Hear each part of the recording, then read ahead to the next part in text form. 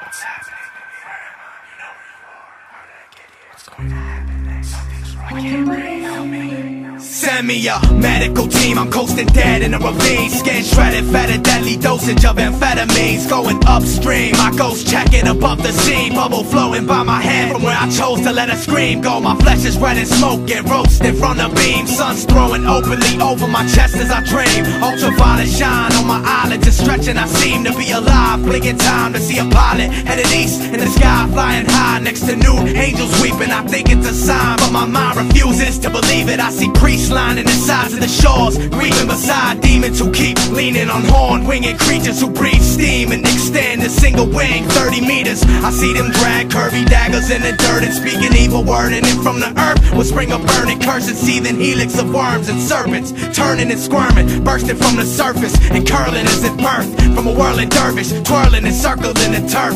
The sheer girth of this Herculean curse was spurning and working its murderous hurt on the servants whose nervous verses summoned it up as they were running and huddling. Their ugly glutton, his brother suckled and bludgeoned them and fed on their fucking stomachs as they bled in the mud, covered in hundreds of sudsy blood puddles, dug and struggling like slugs suffering a bug stuck in gum. They muttered and grumbled, uttering muddles from cut tongues that hung sputtering, suddenly shuddered by a ton of grubs above them hovering, which plunged down upon crowns. The sound of puckering resounded, bouncing from the ground to the mountains, through towns that echoed through deserts and forests and meadows around us. Countless were left headless, their necks bent, stretching, settled, twitching in beds of their intestines and dented metal. I watched in horror as the writhing force cornered each priest, horseman, demon, and warrior swordsman, and began to immediately sweep over their corpses, greedily eating scores of their sore beaten torsos. Feeding, I observed the keen serpent worm speeding over the beach, seemingly screeching, my ears bleeding. Why would these people bring forth such a horrible being, which then would proceed to destroy their horde completely? I saw reinforcements pour to the beast,